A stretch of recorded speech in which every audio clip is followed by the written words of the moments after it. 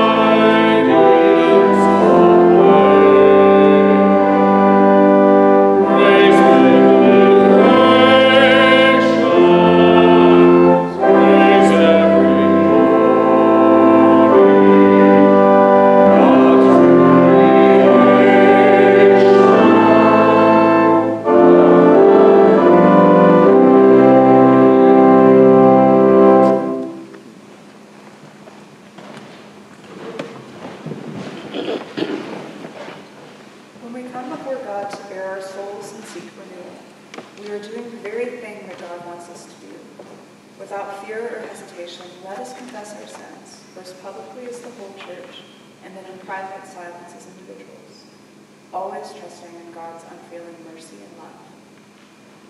Gracious Lord, even though we are your children, we find it difficult to trust you to care for us. Forgive us when we find ourselves too stubborn and fearful to trust you. Forgive us when we lose sight of your direction and pursue our own way. And remind us that even when we refuse our place in your family, that we are always your children whom you love. In Christ's name we pray.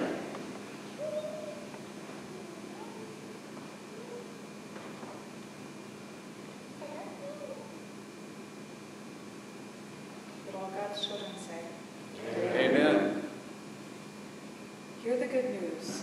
Who is in a position to condemn? Only Christ, and Christ died for us. Christ was raised for us. Christ reigns in power for us. Christ prays for us. Anyone who is in Christ is a new creation. The old life is gone, a new life has begun. Know that we are forgiven and be at peace. Amen. Is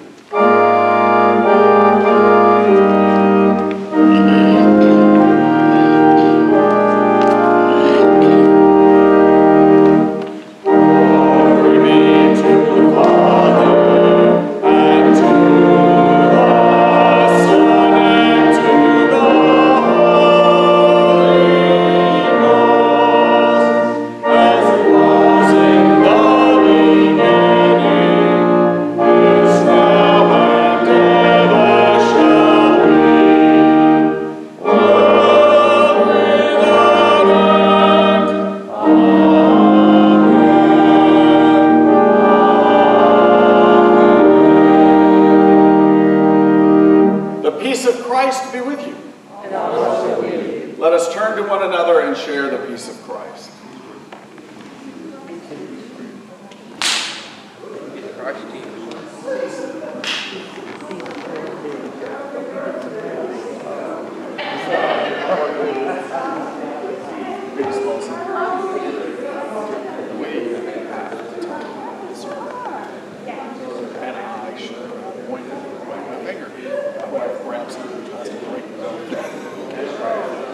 Yeah, I've been thinking, kind of getting some ideas. I don't know, after about the second week of July.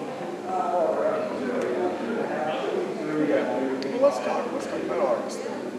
That'd be good. All right. Good job, everything sounds fabulous. Appreciate you.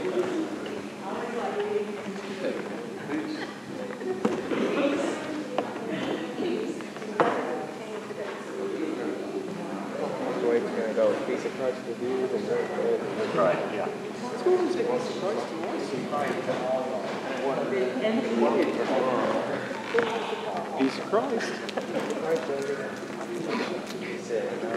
No, Sam's just a little shy this morning. Nothing big. Where's Mama? Well, she's we got a lot going on at the house. There you go. Just like your house. That's where my mama is.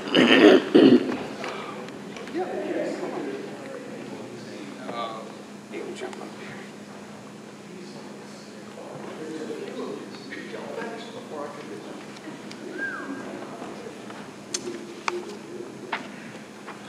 All right, Wendy. Do you know what today is?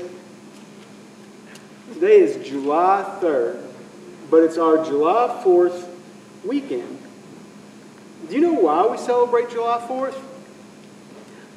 We celebrate July 4th because back in 1776, they met in Philadelphia, and the Second Continental Congress authorized the Declaration of Independence. And that was a pretty revolutionary document at the time. It was pretty crazy. During that time in Peking, there was an emperor. There were shoguns ruling Japan. There was a sultan in Constantinople. Emperors that said they ruled absolutist monarchs in France and England and most of Europe. And so it was pretty revolutionary at the time to think that we could have self-governance. That's crazy. And they picked a man, Thomas Jefferson, who had a voice so weak he could barely be heard in the House of Commons or in the Virginia State Legislature. But in imperishable language, he wrote a document that has been quoted back at tyrants since he wrote that in 1776. That's pretty crazy. Now, I bet you're wondering why we're talking about that. Well, Jesus and what he taught us and his stories that are all in this book right here are all pretty revolutionary as well. So I want to share a scripture passage with you, Hebrews chapter 9, verse 15. For the reason Christ is the mediator of the new covenant, that those who are called may receive the promised eternal inheritance, now that he has died as a ransom to set them free from the sins committed under the first covenant. Now that's pretty revolutionary when you think about it. Jesus is willing to die for our sins. And him doing that sets us free. Now, that's pretty powerful type stuff, isn't it?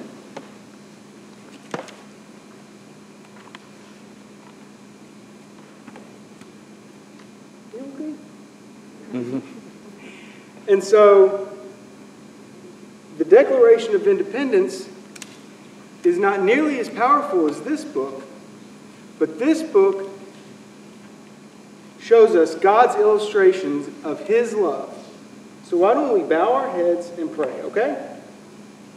Let's clasp our hands. Dear God, Thank you for your revolutionary forgiveness and grace that you have always given to us. Please let us act like we are deserving and continue to extend that grace and forgiveness to others. In your name we pray. Amen.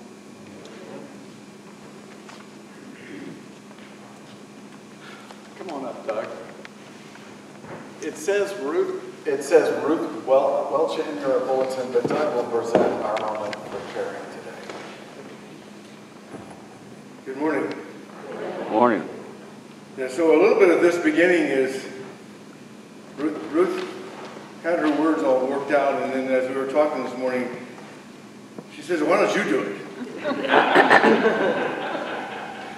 So here I am. So about a year ago, in their Sunday school classes, they were talking about the idea of co-sponsoring a refugee family from Afghanistan. That was a big thing in the news of the Afghanistans needing a home. By the time some action was taken, however, the Afghani people were finding homes and they were moving in other parts away from this part of the United States or from Kentucky. And so as we as a church approached Kentucky Refugee Ministries, the people that were available were coming from Congo.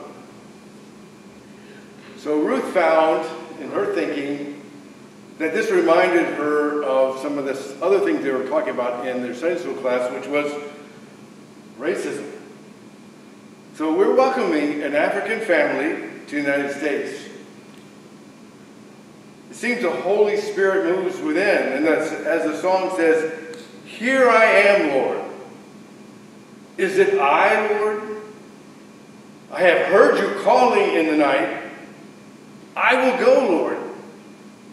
If you lead me, I will hold your people in my heart." Why the Congo? What's going on in Congo that we have refugees from Congo? I don't know if you know, Congo is about the size of the United States east of the Mississippi River. So if you imagine how much land it is, it's a pretty good sized country. So what's going on in Congo that there's refugees coming here? It's complex. It's not an easy picture, but we remember the genocide that happened in Rwanda, right?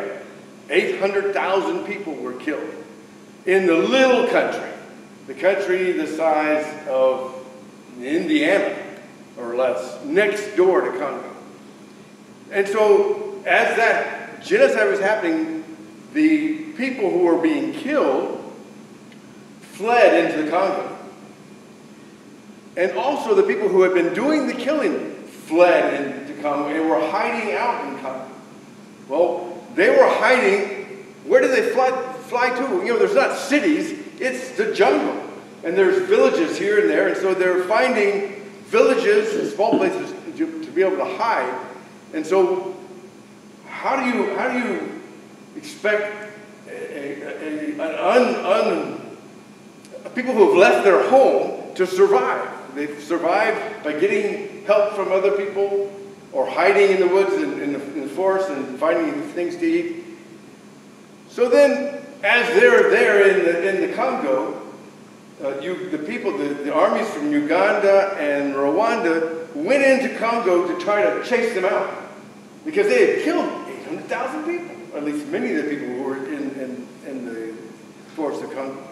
Well, that made Congo, the government of Congo, upset because here's people invading their country to do war. And so all of a sudden you've got conflict going on. And you imagine Shelbyville, all of a sudden there are people from all different places show up and they're finding places to live and they're fighting. You know, it's crazy. People are getting killed. This family that's coming, it's a woman and her 3 kids. I don't know. I don't think people know why she doesn't have a husband. Maybe he was killed in all this conflict. Who knows, you know, what their history is. But there's just conflict going on, and so people, they flee from there, and they end up being refugees. There's another element of this conflict that I think that is happening there that causes conflict to go on. How many people here have a cell phone? You have cell phones? Do you know what coltan is? Coltan is in your cell phone. It's used somehow in your cell phone. Do you know where coltan comes from? Eastern Congo. And so on top of all this conflict that is between peoples and finding homes and getting food, there's people going in there to dig coltan, and digging coltan is go ahead and get a shovel and dig into the ground and find some little bit of money from that. Of course, it costs a lot of money, and when it gets to us, it's expensive. But for the people in Congo, it's very little money. But that's another element that was causing this conflict to go on. So anyway, it's a long story of why is there a refugee coming to the United States. So on Wednesday, Austin, on Wednesday, Christine Munezero and her children, Sadiki, Abu, and Ami, are coming here. Yesterday, we went to their apartment that's in Louisville, and we've been collecting supplies to be setting up that apartment. It was amazing. There was a number of people who were there. There was so much stuff you could hardly walk through the apartment, to the point where we set up the apartment and there's stuff left over that Kentucky Refugee Ministries is going to use for another apartment. Right now, Kentucky Refugee Ministries is getting right now they've got 67 families that are coming as refugees here. And they don't have all of them sponsored by churches, so they don't have the supplies necessary. So what we're collecting is providing also for other people. So basically, we're helping set up 2 apartments, or 2 homes. Charles and Lucy Long and Ruth and I helped transport, set up the apartment. We got beds from a place to sleep, set those up. Alik Schmidt, related to this family here, was there, and her energy kind of helped keep us all going because it was hot. Even though the air conditioning was running, it was hot. Cindy Green's sofa looked amazing. Diane Palmer's wing chair in the living room, that all kind of worked out really well. We had so many lamps, you know, Jesus is the light of the world. Well, there were so many lights in this place. They got a lot of light going on. In fact, there must have been 10 or 15 lamps. It's an amazing number of supplies that have been brought. The kitchen and the bathroom were all stocked. If you look in the bedrooms, they set the bedrooms up with nice covers and dolls on the beds, and it looked like someone had, cleaned up their house and left, and then they're going to be coming back home. It really looked like a lived-in place. And on Wednesday, they're coming at 4:45 at Louisville Airport. I don't know whether you all have ever been away somewhere and you're coming back home and you see someone waiting for you, maybe arriving at the airplane, and you feel good that they're there waiting for you. Here's someone who's coming across the world into a country they don't know, to a place they don't know. They don't know where they're going to live. They don't know what they're going to do. They don't know how they're going to get money. They're just fleeing. They're trying to find a place of safety. Think about that person, these people who are coming, not about yourself, but those people who are coming, and would you like to be welcome, even though we can't maybe communicate with them. And it says, I think Ruth was saying, I read somewhere that they speak French and English and Swahili. I don't really know for sure whether, she probably certainly speaks Swahili, whether there's some French, probably some French, maybe, who knows. It doesn't matter whether you can say something to them in their language. It's about being there and saying hello or welcome, even in our language, being able to be received. It would be a great joy. So if you're able, if you're free to be able to be in Louisville at the airport at 4:45 when they arrive, there'll be other people there. Bring banners that say welcome or bienvenue in French, or karibu, which is Swahili. And if you need information about writing those signs, the lady back there will be glad to help you out with that. Thank you. Thank you, Doug. Sorry it took too long.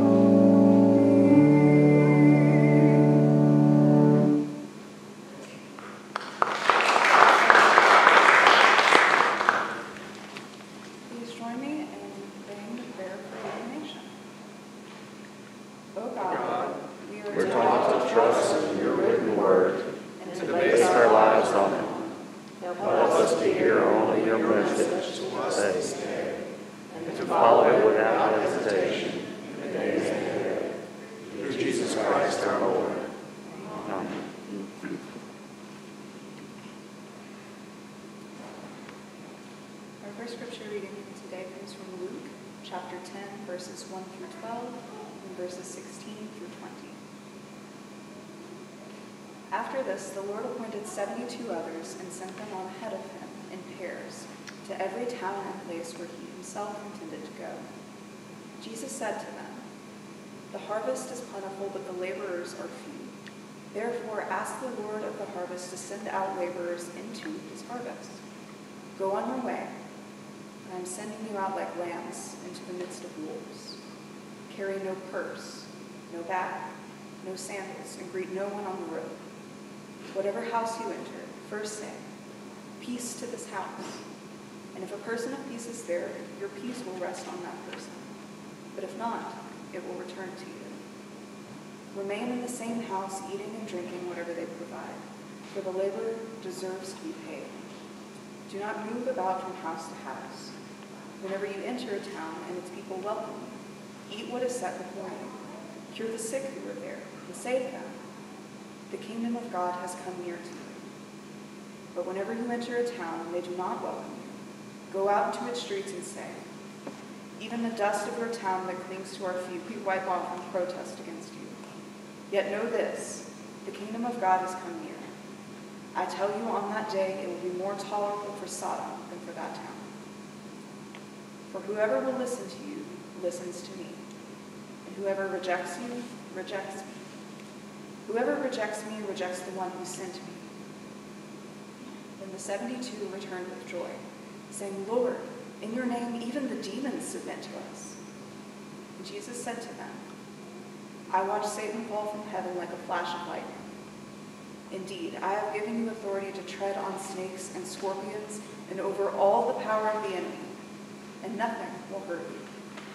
Nevertheless, do not rejoice at this, that the spirits submit to you, but rejoice that your names are written in heaven."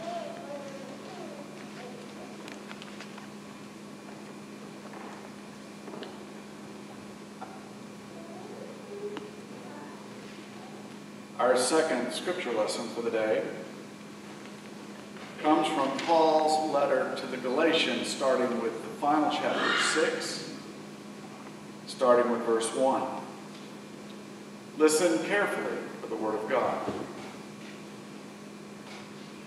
My brothers and sisters, if anyone is detected in a transgression, you who have received the Spirit should restore such a one in a spirit of gentleness. Take care that you yourselves are not tempted. Bear one another's burdens, and in this way you will fulfill the law of Christ. For if those who are nothing think they are something, they deceive themselves. All must test their own work. Then that work, rather than their neighbor's work, will become a cause for pride. For all must carry their own loads. Those who are taught the word must share in all good things with their teacher. Do not be deceived. God is not mocked, for you reap whatever you sow. If you sow to your own flesh, you will reap corruption from the flesh. But if you sow to the Spirit, you reap eternal life from the Spirit. So let us not grow weary in doing what is right, for we will reap at harvest time if we do not give up. So then, whenever we have an opportunity, let us work for the good of all, and especially for those of the family of faith. This is the word of the Lord. Thanks be to God. I don't know how many of y'all remember, but there was a show that back when families only had 3 choices of channels to watch, most families had a favorite show and they knew when it was coming on, and if they didn't sit down in front of it then, you missed it. And so our family had a few of those, and I can almost remember the lineup on Fridays and Saturdays and even during the week. There was one show in the early 70s or mid-70s that I remember, and it was where I learned a particular meaning of this adage that Paul quotes, you reap what you sow. The story of a biracial, half-white, half-Chinese man who was abandoned at the door of a Shaolin temple, and he became a monk. And he grew up and was run out of China, where he grew up and learned all sorts of wondrous wisdom and philosophy, along with the martial art Kung Fu. And that was the name of the show, Kung Fu. He found himself in the late 19th century West, and he was searching for his father's family, and he often found himself ousted because he was not fully white, or other reasons. Now, that's the background of it, but it's really just one episode that really sticks in my mind more than anything. He was in a town, and there was a very large, angry man who had control of everybody through fear. And yet, when he was confronted, our hero, Kwai-Chang Caine, confronted him and did not use violence so much as used words to listen to him. And in talking with him, the man said, "I don't know why everybody is scared of me. I want to be friends, but they all run from me." And in a very slow manner, Kwai-Chang looks up at him and goes, "Plant rice, get rice. Plant fear, get fear." The man learned that how he approached others, or how others would end up reflecting their feelings for him. And he changed. He did. Don't remember much else, but I do know he changed and people were confused. But that's what you hear with Paul here. It's this idea that, you know, what happens here, the meaning of that, when you reap what you sow, has more to do with the fact that understanding that your affect in a situation will be reflected through the effect you have on others. And you'll see it in their actions, and you'll hear it in their words. If you go into a situation ready to fight, you will have a fight. If you go into a situation afraid of people, you will have a reason to fear. If you go into a situation open and trusting and having faith that all will be well, well, you'd be amazed at what you see in conflict and what happens when it diminishes.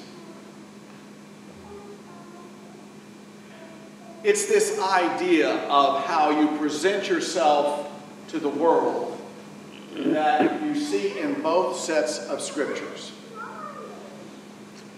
Now, I'm taking it on a different twist than what you usually hear, but what I want you to think about when these 72 disciples are told, "I'm sending you out. Now, I'm going to go to every place you go. You're going out there to prepare the way for me. You're going out there to look for the laborers that God has in each of those towns. You're just a few, but there are others out there. So don't take anything in preparation. Don't take anything for a long trip. I mean, you better have tough feet because you're not even taking sandals. And you're going to trust wherever you go that you will be provided for. And what you will do is let the folks know who I am. The ones that say, come in and let us hear you. The peace that I have bestowed upon you by giving you a sense of faith will be bestowed on them. The ones that reject you, don't be angry. Walk out, dust off your feet, and leave that to God. That's it. If you've never lived by faith before and you're being told this and you're trying to be a good disciple, what you're going to do is step out and try to live by faith. And what you find out when you step out and start trying to live by faith genuinely is that it works. Maybe not to your liking, but you find a lot of your burden, you find a lot of the agony, the worry, the concerns that are so prevalent in this world, that so much want to drive us to fear and try to take care of ourselves and worry about our own well-being, that falls away. And it's amazing what happens when that happens.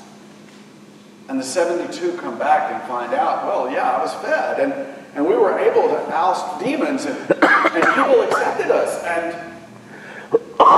Jesus is saying, yeah, that's right. And it's not because of you, although you have great things to show for it. It's for God, so don't forget that. These disciples have now known what it is like to live by faith. They were forced to do that. But that faith begat faith. And now they're in this cycle, and the more you live by faith, the stronger your faith gets. The more you present a life of faith, the more people are willing to trust. And as they understand and trust you and your life, they begin to understand it isn't you, it's God. That's what Jesus is trying to get through his disciples' hearts and minds. Don't be afraid, but live in faith. Because that will be reflected in the lives around you. Now, Paul is talking to a bunch of folks who have already started living by faith. And he's instructing them that whereas you share the burdens as in oppression, things you go through, the hard stuff you go through, like you may be doing your work, which is your load, or your responsibility, which is your load, and each one of us have our own individual call or responsibility to the church, to the faith community, to God's, the body of Christ. You were called to a particular thing, and you have that task to do. No one else can do it. But sharing the burden that Paul talks about is when you get tired and you start to say, I'm afraid I need to take care of myself. This is the transgression. The transgression is forgetting that Christ is the one, that God is taking care of you, and that you begin to worry about yourself. And so you put your concerns on yourself, basically your flesh, your worry. You forget about God. And when you do that, the whole cycle of faith collapses. Which is why Paul says, don't beat them up. Gently come back and remind them. You are not living for yourself. You're living for God. And help them to get back to that cycle of faith. And that's what Paul is desperately trying to get them to understand. These Galatians, they've fallen away because they started being afraid because you had a group of very pious Jews come in and tell them that they have to obey the laws of the commandments as well as believe in Jesus. And Paul is saying, no, you don't. If you live by faith, the Spirit will guide you. You will be transformed. You'll be able to do it.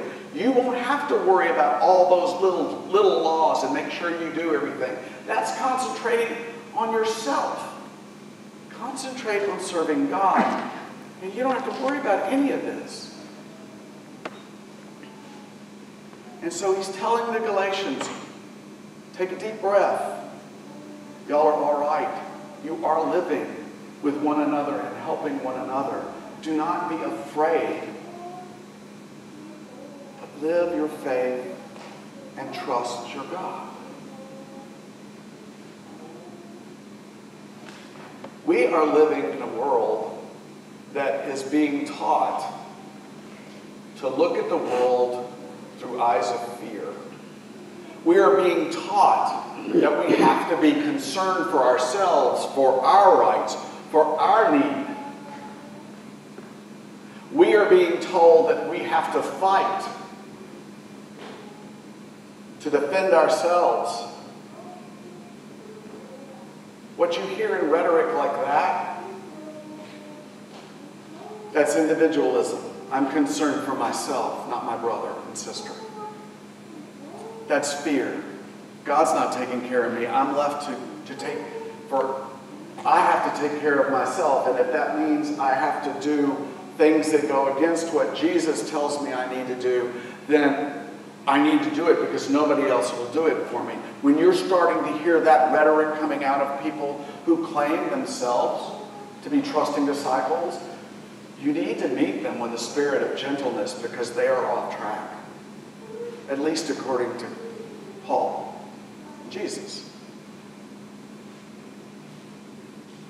And that, I think, is the biggest danger for the body of Christ today. We have so many folks that are hearing this message of fear, of we've got to protect, we've got to save, we've got to do these things to make sure that the church maintains, that the church goes forward. You can even hear it in little churches when they say, we're all old and we're diminishing in number, and where is God? We're going to die if we don't do these different things. Let's change this, let's change that. No. God gave you one church, the body of Christ. You have your place there. God gave us faith communities to find our faith sustained, for people to gently remind us that your fear is unwarranted. God gave us folk who are all trying to live out their call so that God is served and not themselves. It keeps us in line. That's what God wants from all of us. So that when we walk out in the middle of a world and even a church, the institution, the religion within our country and other countries, when we walk out in the midst of that and present ourselves as followers of Jesus, living a life of faith, that affect will be an oasis to the person who has found themselves as an individual fearing. Your affect of faith and trusting in God can help them. And as you live that in your life, your faith is strengthened. And it only grows and empowers you to do more. Do not listen to any voice that tells you you must be afraid, that the end is coming and that we need to get people doing this or that. If it isn't what Jesus is asking us to do, like love your neighbor, to trust your God, turn the other cheek, care for one another, bless your enemy and pray for them. Those are the words of our Lord. If you're hearing something else, treat those folks with gentleness. They need to see your faith in your face.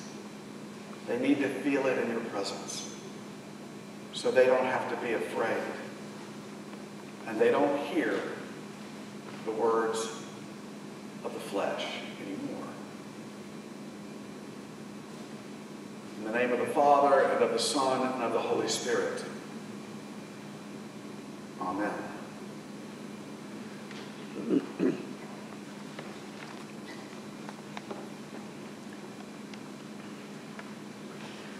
Now let us stand and say what we believe using the Apostles' Creed. And for those of you who are unfamiliar with it, it is in your bulletin.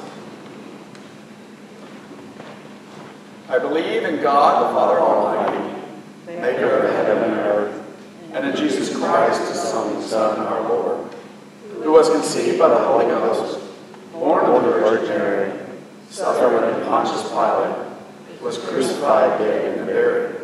He descended into hell. The third day he rose again from the dead. He ascended into heaven, and sitteth on the right hand of God the Father Thence he shall come to judge the quick and the dead. I believe in the Holy Ghost, the Holy Catholic Church, the communion of saints, the forgiveness of sins, the resurrection of the body, and the life everlasting. Amen.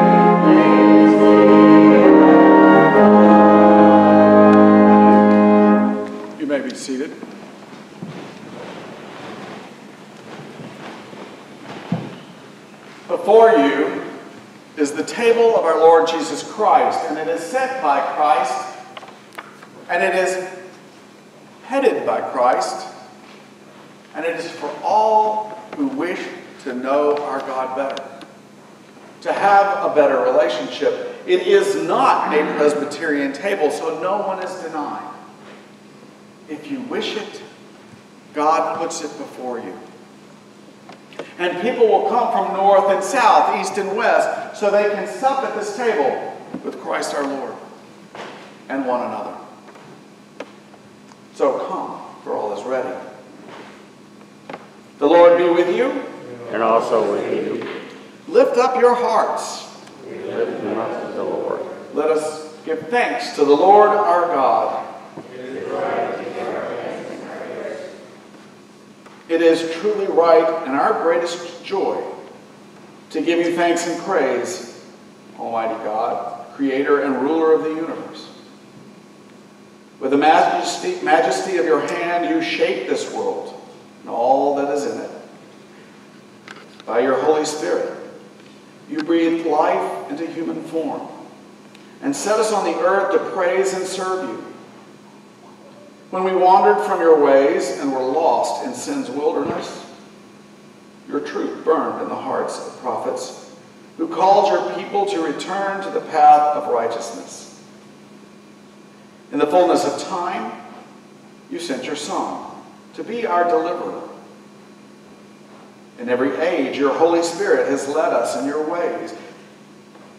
And therefore we praise you, joining our voices with angels and archangels and with all the faithful of every time and place, who forever sing to the glory of your name. Holy, holy, holy Lord, God of power and might. Heaven and earth are full of your glory. Hosanna in the highest. Blessed is he who comes in the name of the Lord. Hosanna in the highest. You are holy, O God of majesty, and blessed is Jesus Christ, your Son, our Lord. At his baptism by John, your Spirit came with gentle wings, settling on him your blessing. In the wilderness, temptation, your Spirit stood by with power. In his life and ministry, your Spirit led him to serve the poor, proclaim freedom from sin's bondage, open eyes with faith's sight, and befriend the friendless and the outcast. In all he did and said, he announced the coming of your saving might. By his death on the cross, rising from the tomb, he broke the power of death and led the way to eternal life. Ascended to rule from on high, Christ prays for us and promises the coming peace and power. Remembering your gracious acts in Jesus Christ, we take from your creation this bread and this cup and joyfully celebrate his dying and rising as we await the day of his return. With thanksgiving, we offer our very selves to you, to be a living and holy sacrifice, dedicated to your service. This is the great mystery of faith. Christ has died. Christ is risen. Christ will come again. Gracious God, pour out your Holy Spirit upon us, and upon these your gifts of bread and cup, so that the bread we break and the cup we bless may be the communion of the body and blood of Christ. By your Spirit, make us one with Christ, that we may be one with all who share this feast, united in ministry in every place. As this bread is Christ's body for us, send us out to be the body of Christ in the world. God, we lift up, we have joys to lift up, and we have our concerns, and so we lift up in joy that Christy has a birthday, that this communion was made by human hands and given to us, that Otto and Josie are healed of their illnesses and returned to their families. We also give you thanks for the refugee family that you have put in our care. Such a privilege it is to serve others. And Lord, we also give you great thanks that we do live in a country where worshiping you or choosing not to is not imposed, but our right. Lord, we also lift up May and Bill. We lift up Francis.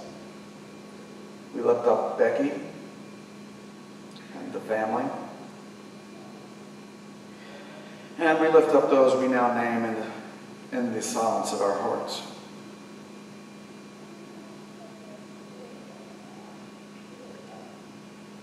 Let them sense your presence and know your peace as you act in their lives according to your will. Now, by the fire of your Spirit, O God, forge us into one church, many and different people together in Christ's embrace. Set our hearts aflame with a love for the truth and the desire to do your will, so that our witness to Christ may burn brightly in the lives of joyful discipleship. Keep us faithful in your service until Christ comes in final victory, and we shall feast with all your saints in the joy of your eternal realm. Through Christ, all glory and honor are yours, Almighty Father, with the Holy Spirit, now and forever. Our Father, which art in heaven, hallowed be thy name. Thy kingdom come, thy will be done, on earth as it is in heaven. Give us this day our daily bread, and forgive us our debts, as we forgive our debtors. And lead us not to temptation, but deliver us from evil. For thine is the kingdom, and the power, and the glory forever. Amen. On the night of his arrest, our Lord Jesus took bread, gave thanks, blessed it, and broke it, saying, "This is my body broken for you. Take, eat. And whenever you do this, remember me."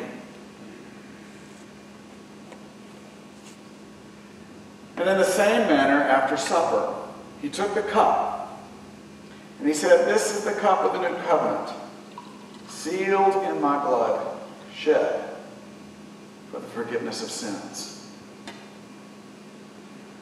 Take, drink. Whenever you do this in remembrance of me." For as long as we eat of this bread and drink of this cup, we proclaim the saving death of our Lord Jesus Christ until he returns again. These are the gifts of God for the people of God. Elders.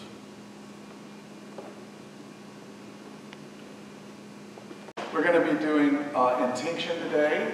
If y'all will come down the center aisle, take bread, dip it into the cup, and then eat the bread. That is how we will all commune together. And I'm going to ask you, Libby, to help me move this back a little bit. Yeah, that should be.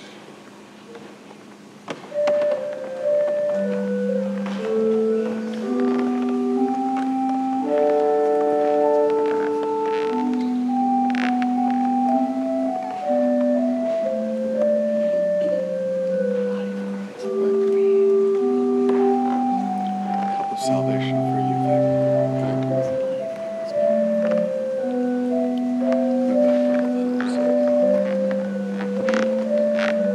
cup of salvation for you. Jean, this is the cup of salvation poured out for you. This is the cup of salvation poured out for you. Jean, this is Christ's blood shed for you. Christ's blood shed for you.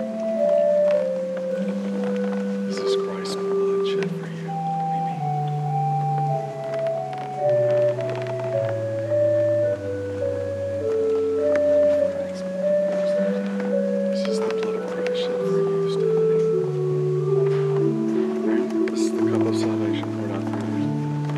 The cup of salvation poured out for you. Todd, the cup of salvation poured out for you.